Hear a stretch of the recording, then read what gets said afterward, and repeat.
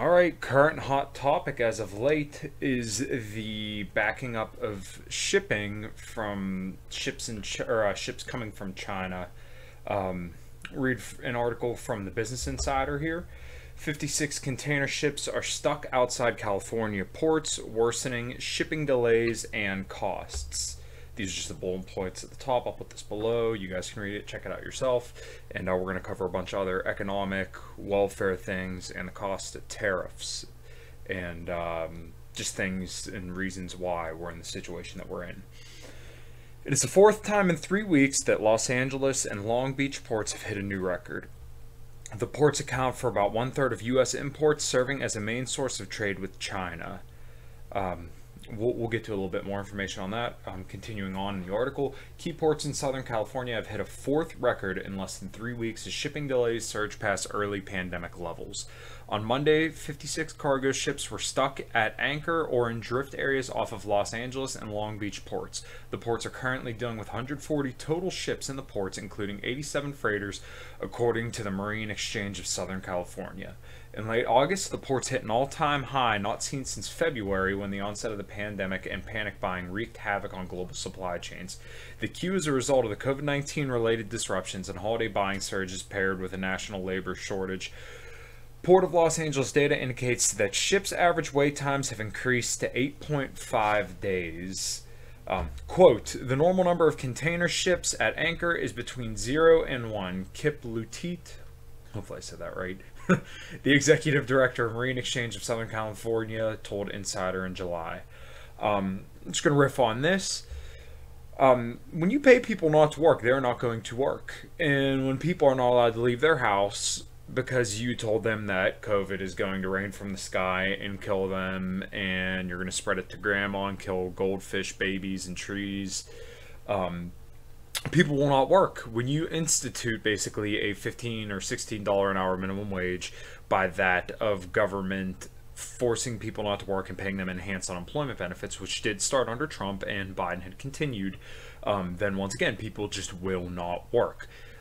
If you have to choose between a $16 an hour job where you have a lot of leisure time, i.e. sitting at home getting paid unemployment, enhanced unemployment benefits, and there's an eviction moratorium where you cannot be thrown out of your house, or you have to get up, get ready, go to work, get prepared, drive, sit in traffic, deal with assholes all day for just $18 an hour, you're going to look at that $2 an hour difference and decide that your leisure time is more important to you than going to work and earning that paycheck. You'll just take the unemployment benefits, and I can't blame people necessarily. I don't think it's the right thing, but what I think is the right thing is clearly relevant.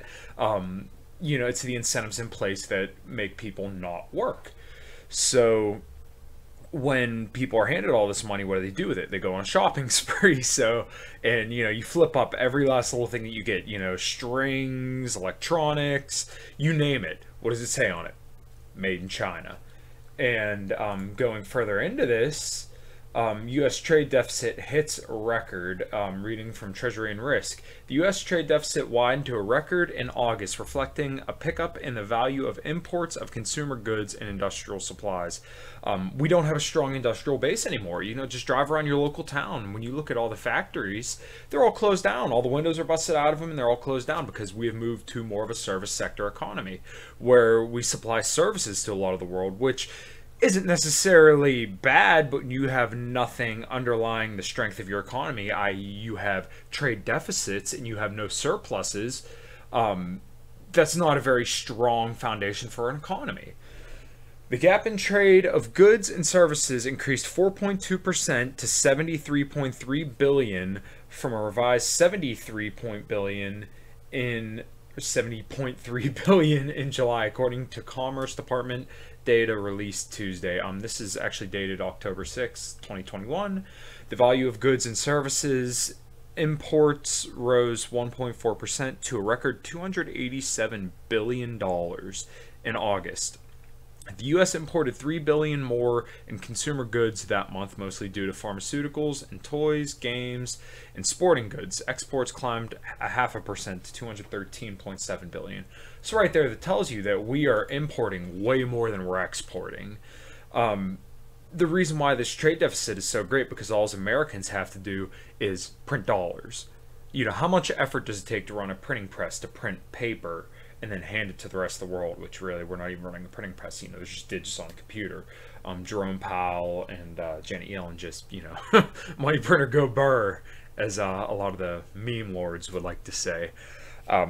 We print all this money and just, you know, hand it off to the citizens, and what do the citizens do? We go out and spend ass loads of money offshore and import a whole bunch of stuff, which runs up our trade deficit. And we're not producing anything because our labor force participation rate is so low. I'll put this article as well from Treasury and Risk in the description below. But you look at our labor force participation rate in a grid, you know, from 1 year. Last year, October 2020, we were at 61.6% workforce participation rate. We're at about the same now. You know, at the highest, it went to 61.7 in the last year, which is horrible. That means almost 40% of the workforce that can work is not working. If we go to a 5-year chart, at the highest, it was at 63.5%. You expand it out to a 10-year, this graph just continually goes down. And granted, there's some up points and there's some down points, but the trajectory is consistently down. At the highest, we were at, you know, about 64.5% of workforce participation rate all the way back in 2012. So 10 years ago, we still had a relatively weak workforce. There weren't a lot of people working. Trump called this out as a candidate, and he was spot on that the unemployment numbers are complete total farce. They're not right at all. You know, they're not 40% on the dot, because I'm sure there's nuances within there.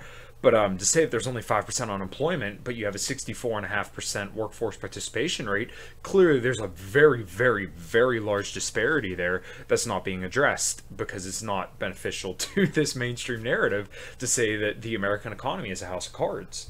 I will put the PDF. This is from Trading Economics. I'll put this below, and it's actually really interesting to look at this graph. You could go 1 year, 5 year, 10 year, 25 year to the entire history. I think it's very, very interesting. Just some quick hits on welfare. This is from fortunately.com. An estimated 59 million Americans receive welfare during an average month. That's from the Urban Institute. 24 million children use welfare every month. At least 13 million people live in poverty and don't receive any benefits from welfare programs. The cost of welfare programs, and this is reading from lexiconlaw.com, the total cost of poverty assistance programs in America can add up to a shocking $1 trillion a year when combining both federal and state level program budgets.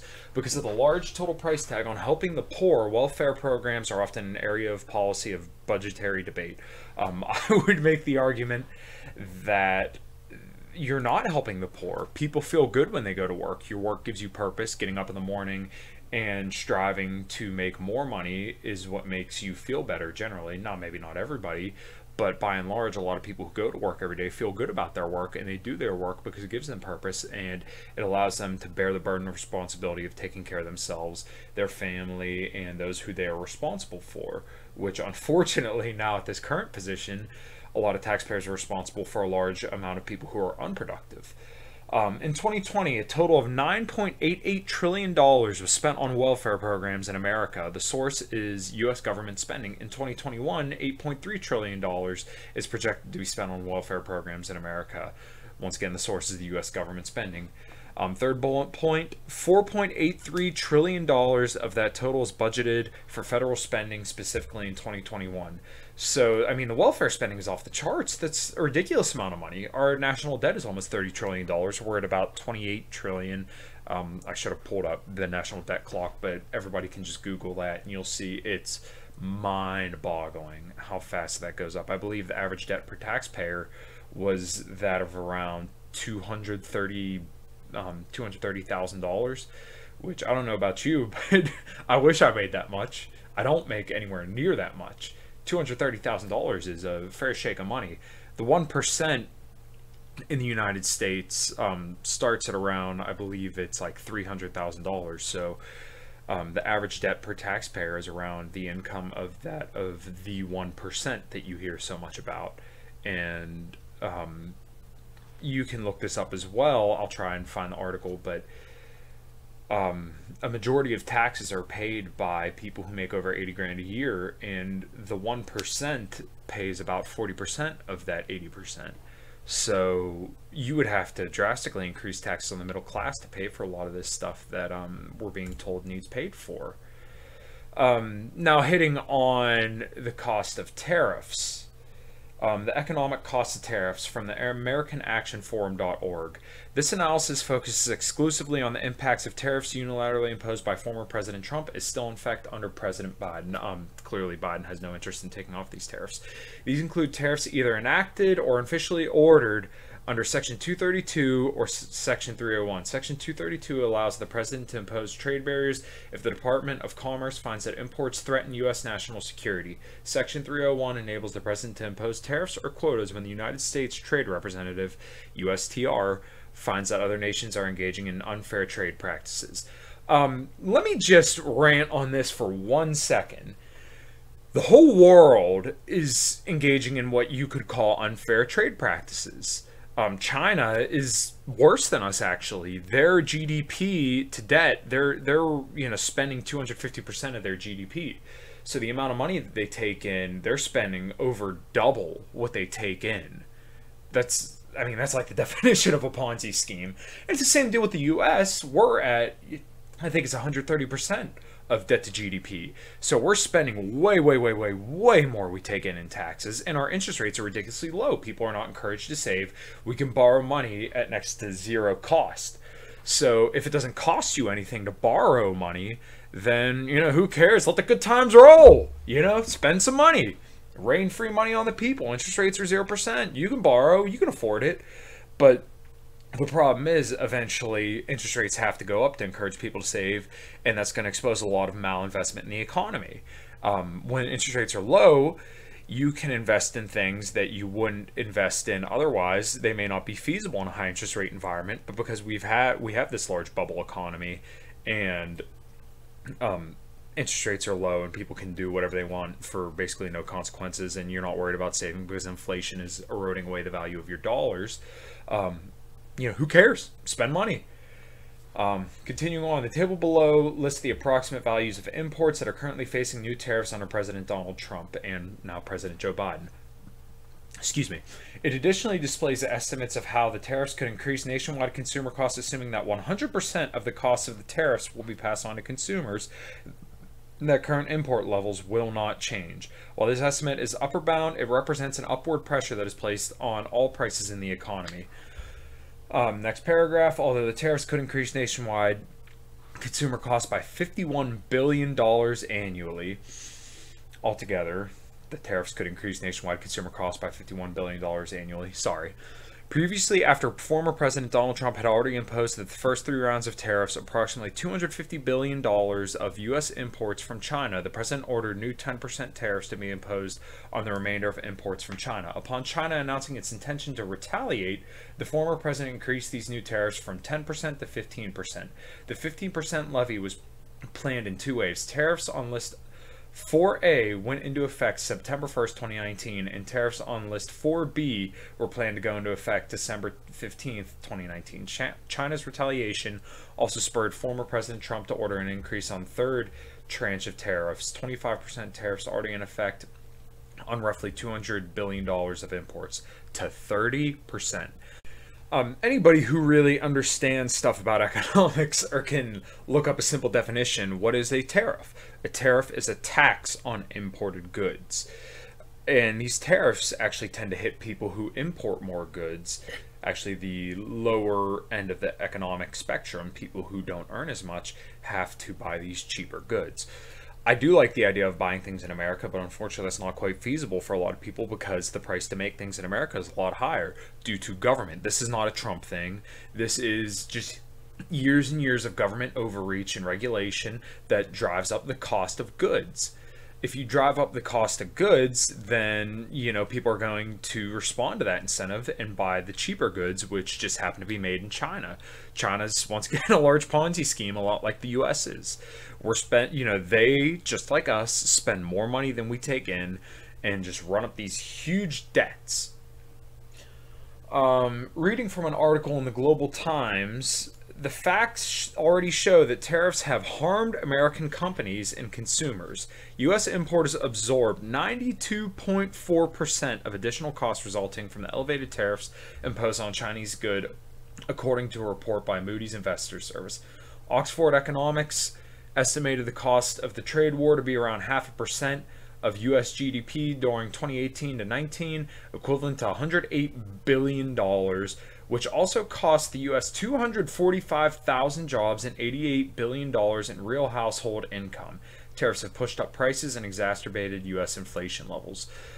Once again, if you have to run up a huge trade deficit and you're handing all this money to people who are not productive, and you're going to punish people who import goods, then you're going to drive up inflation. I mean, that's just the way it is. Less people are going to work, less people are going to produce things, more people are going to buy things offshore, which thus makes American people poorer, and it's just not good.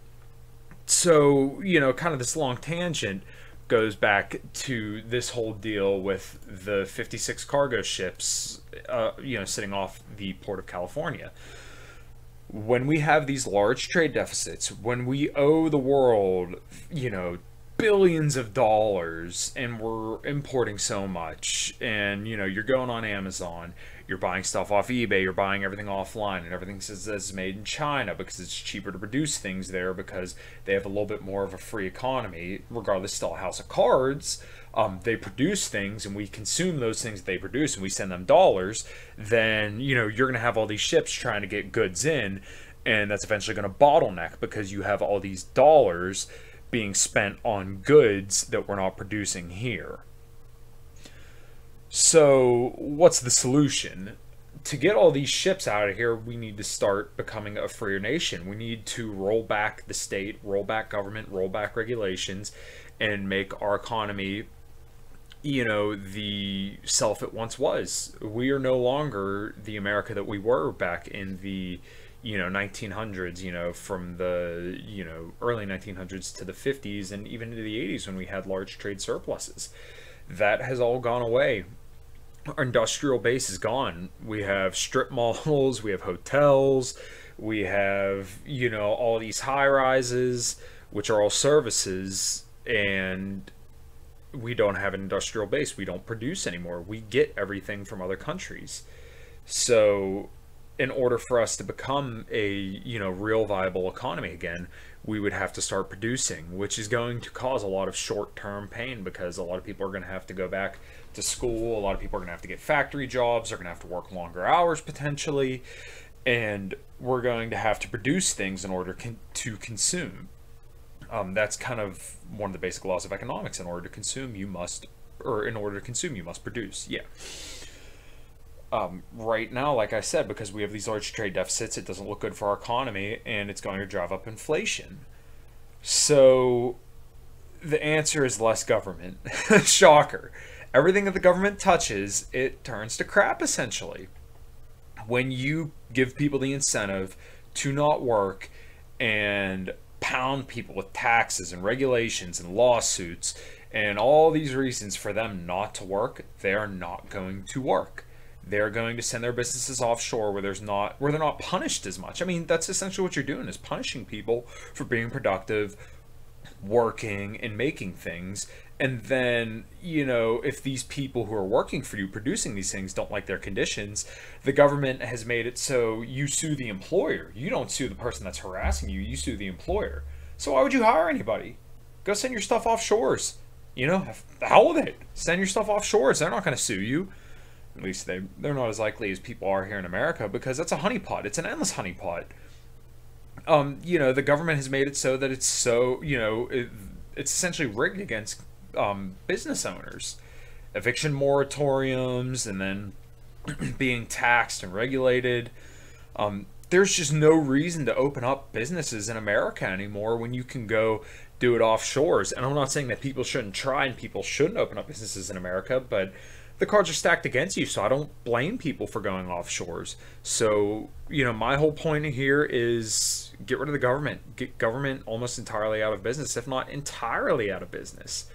Then we'll see our economy reduce, or become a real viable, strong economy. We'll produce things and we'll be able to consume, and we'll have trade surpluses. Inflation will get driven down, and then we'll be able to raise interest rates because we'll be able to afford it. Right now, we can't afford a rise in interest rates.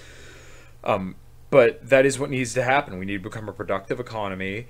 Interest rates need to rise so that way people can save to invest in capital to become more productive, and then we can export things and create trade surpluses and become the America that we once were.